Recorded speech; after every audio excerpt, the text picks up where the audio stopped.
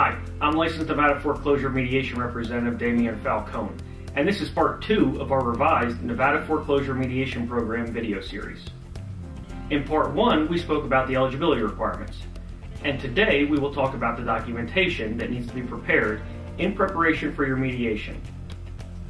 In the next episode, we will talk about the lender documents, including examples from our files of some of the errors you should look out for. This is Get Modified, the go-to source for loan modification and foreclosure prevention information. For more information, go to www.falconcreditmanagement.com. Within 10 days of your election and receipt of the fees, the state will appoint a mediator for your mediation. And that mediator should send you notice of their appointment.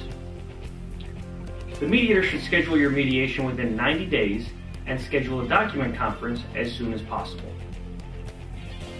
During the document conference, you will discuss what documents you will be exchanging, and the lender will provide this request in writing within 5 days. The documents you submit will be the most important items in achieving the deal you want.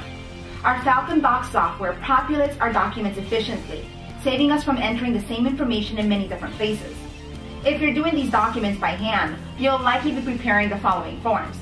The Form 710 Uniform Borrower Assistance, the RMA or Request for Modification Agreement, the 4506T form, the Dodd-Frank, our Financial Hardship Memorandum, including Proposal for Resolution, the Borrower Financial Statement. Out of the 6 documents we listed, there are a total of 699 fields of information. This is actually only 173 fields of data that are duplicated throughout the documents.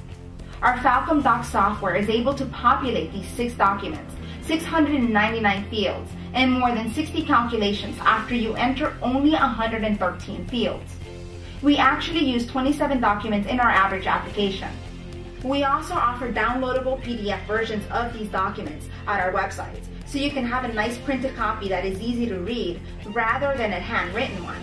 And they also will save you a great deal of time if you should have to make an edit or resubmit. The Nevada Foreclosure Mediation Program does not penalize homeowners for not supplying the required documents, as it does the lenders. But the lender is permitted to deny a modification or other workout option due to an incomplete or missing document. If you are going to mediation to get a deal, we recommend you complete all your documents and be prepared to supply them more than once. In Part 3, we will talk about the required lender documents leading up to and including the mediation. I'm Damian Falcone, and this is Get Modified.